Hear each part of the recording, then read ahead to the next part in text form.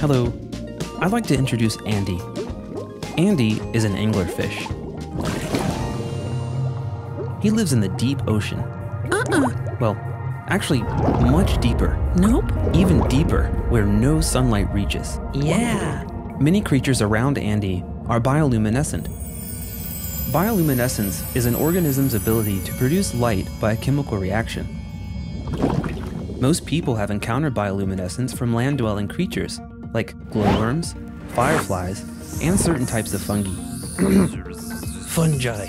Though bioluminescent organisms are rare on land, in the deep ocean, 90% of all organisms are capable of producing light. Some of them use bioluminescence to find food, There's the food. escape predators, This time, buddy.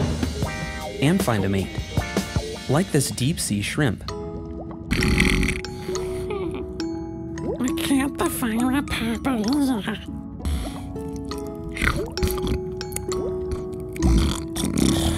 If being pursued, it will vomit, a bioluminescent cloud of ink, to distract or blind predators like a smokescreen.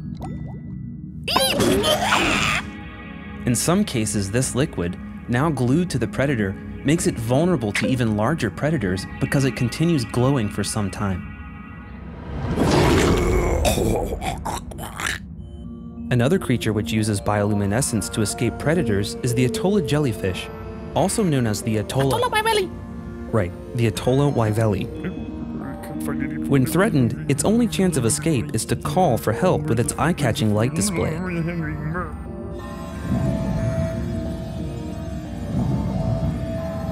This display is called a burglar alarm because it is meant to attract attention just like a burglar alarm does. These jellyfish use this response to attract the attention of a bigger predator that may attack their attacker, thereby affording the jelly the chance of escape. Some male anglerfish, like Andy, live solely to find and mate with a female. When he finds a female, he bites into her skin and releases an enzyme to digest the skin of his mouth and her body. The male then slowly atrophies, first losing his digestive organs, then his brain, heart, and eyes, and ends as nothing more than a pair of gonads. Gonads? This ensures that when the female is ready to spawn, she has a mate immediately available. However, even though Andy thinks he's found his soulmate and has even sacrificed his own identity to woo her, multiple anglerfish males can be incorporated into a single female. Sorry, buddy. Little is known about bioluminescent animals, but chemicals they produce have proven incredibly valuable for developing antibacterial agents, cancer-fighting drugs, and detecting water pollutants. Thanks for exploring with us today. We're happy we could introduce you to some amazing sea creatures.